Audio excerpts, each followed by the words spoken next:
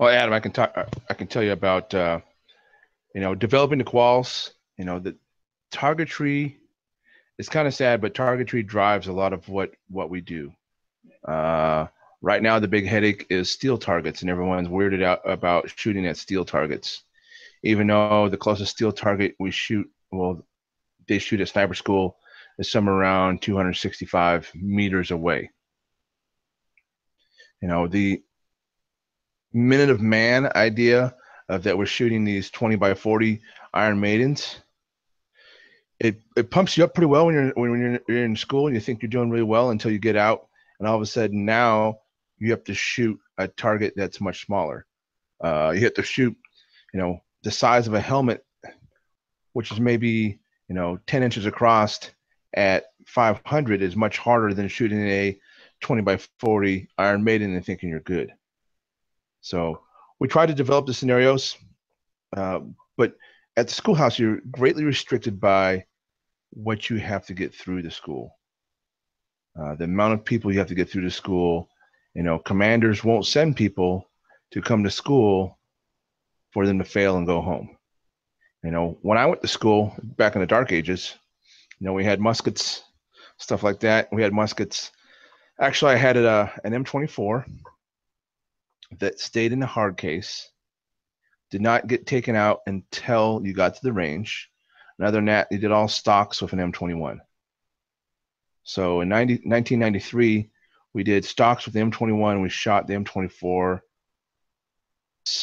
unwrapped it, wiped it down, make it look pretty, no painting of the guns. Pow, shoot your rounds. Put it back in the case, fold it up, make it look nice, put it back on the truck. That's great, but 8 guys out of my class of 36 passed. That was acceptable for the Army back in the 90s. It wasn't a big deal. Today, if you have a class of 36 or 40 and you pass 8, you're probably going to have a bunch of people come down from senior up top and want to know why you're failing so many people. Commanders are paying big money for this guy to be gone for 7 weeks for him to fail. So standards got changed. And so instead of doing 2 tests and you're gone, you do a test, a retest, a retrain, and then a follow-on test again to make sure you get every opportunity to pass. Does that make better shooters? Maybe. But it does make for us to have to change the standards to make sure we can put more throughput. Shooting at night, we went from shooting qualification all the way back to 700 to move that back to 500. It changes based on the command and based on what the commanders are willing to agree with. So that's part of the issue is we'd love to be able to change everything and make it as hard as we could. But the reality is you're an institution that's not allowed to do that. You have to get throughput. You have to get people out there. Yeah, I guess the idea is they'll get better when they get to their unit. But unfortunately, since we don't have a sustainment program for the Army about how we keep our snipers squared away and well-trained and keep them going, I mean, sniper is one of the few schools in the military where when you graduate, your company commander, battalion commander, everybody thinks you have this certain level of expertise that you are just, I mean, you can hit anything within 3, anything within, say, 900 meters, you should be able to engage, whether it's a man, a hand, whatever it is, whatever you see, you should be able to engage it. When you come out of the schoolhouse, you feel like that. You're probably shooting the best you're ever going to shoot because you're never going to get, all the rounds you want to shoot every single day. You'll never see that again. You're going to go back to your unit and you're going to get, what's the STRAC, Rick? I think we talked about the STRAC. What's the STRAC? I think it's like for one sniper per year, I think it's under 200 rounds, if I remember exactly. for like the new Alpha 191. I want to say it was like Yeah. less than 300 total a year. Yeah. Total year. Alpha 11 is a little bit more. I want to say you're closer to like 600 a year, something like that. I I don't think forgot. it's that much. I forgot It's how it not. breaks It's not. down. I just yeah. It's not very much. Yeah. If I would go ahead. No, I've been looking at the numbers like section wide for a while now, and I forgot exactly what it breaks down to. 10 dudes, including myself. So yeah, I'm sure it's less than 600 a year. I'd be curious to see, was it the Michigan National Guard guys who won the international sniper comp? Yep. I'd be really curious to see the comparisons between the top 10 teams and the amount of ammunition expended, or say the top 20, so you get a bigger data set. The amount of rounds expended to get to them to that point. Oh, you mean the amount of rounds and the amount of months Yeah, exactly. training But and the amount of months training at Fort Benning to be able to shoot at the level they're shooting at. Yeah. I mean, I talked to the guys from the group guys. I was talking to Rudy, and he came down and shot it without really doing much of a train up, just doing his normal stuff.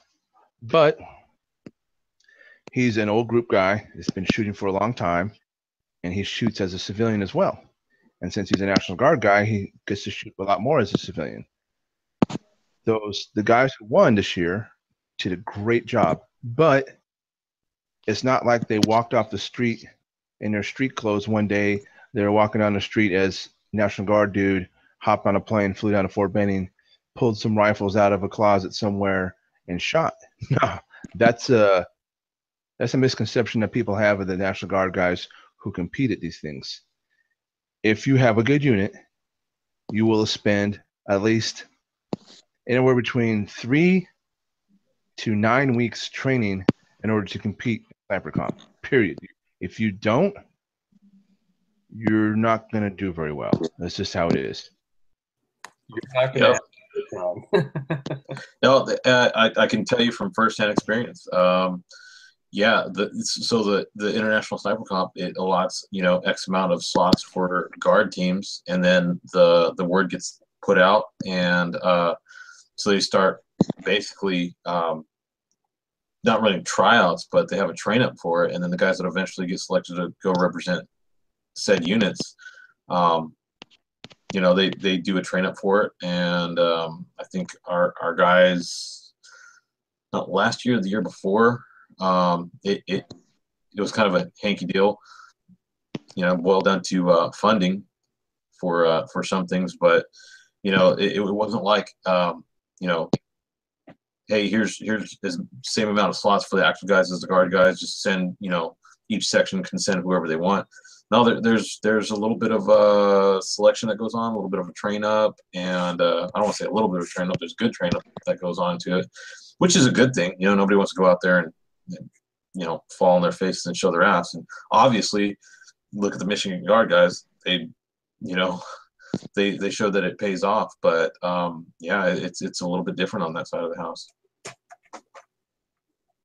Yeah, and then that wasn't specific to guard guys or active guys. I just wanted to see, like, if you took the last year in aggregate and showed the amount of training they put towards that, whether it be guard or active, and actually looked at the rounds expended and the time it took to get to that point, and then on top of that, maybe do a little bit of looking as far as like their what they trained on, because that can be you could put together a really good training plan, and then you get to the competition and you find that whatever you were training on is not quite what they had in mind.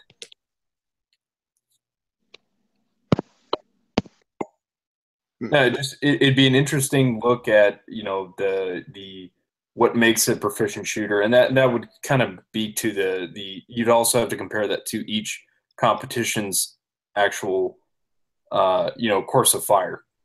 So you could see whether the Exactly. course of fire affected the training they did in retrospect. Like they might actually be a very, very successful sniper team in terms of their actual duties, but the competition itself might have been a little bit different than what they normally trained on.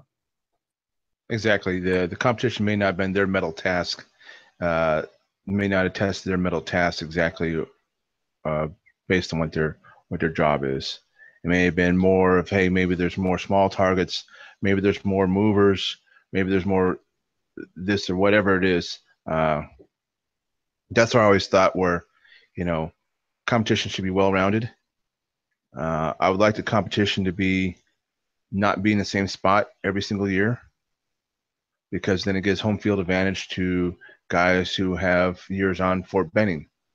I mean, I can go to almost any range in Fort Benning and look at the range, and within a couple minutes of being on range, I can tell you where all the distances are because I spent 9 years on Fort Benning. And when you spend 9 years somewhere, and a lot of the time you're in the field, you're gonna know the ranges real well. When you work at sniper school for 2.5 years, you're gonna know the ranges really well. When you see Burroughs range every single day for over a year and a half straight, you're gonna know every single thing on that range. It doesn't matter if I come back today or I come back 10 years from now.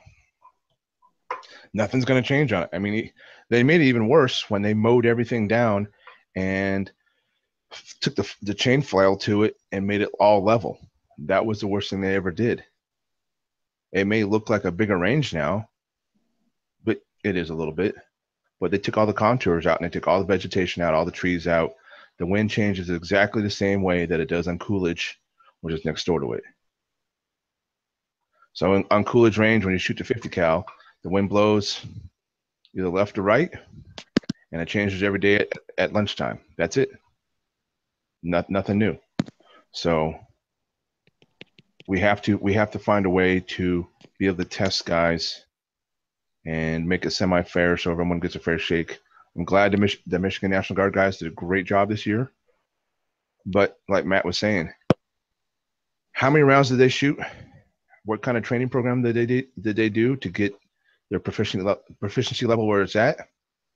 Then how many rounds did everybody else do? That would be an interesting correlation. Then how many guys would actually tell you the truth of how many rounds they got to shoot?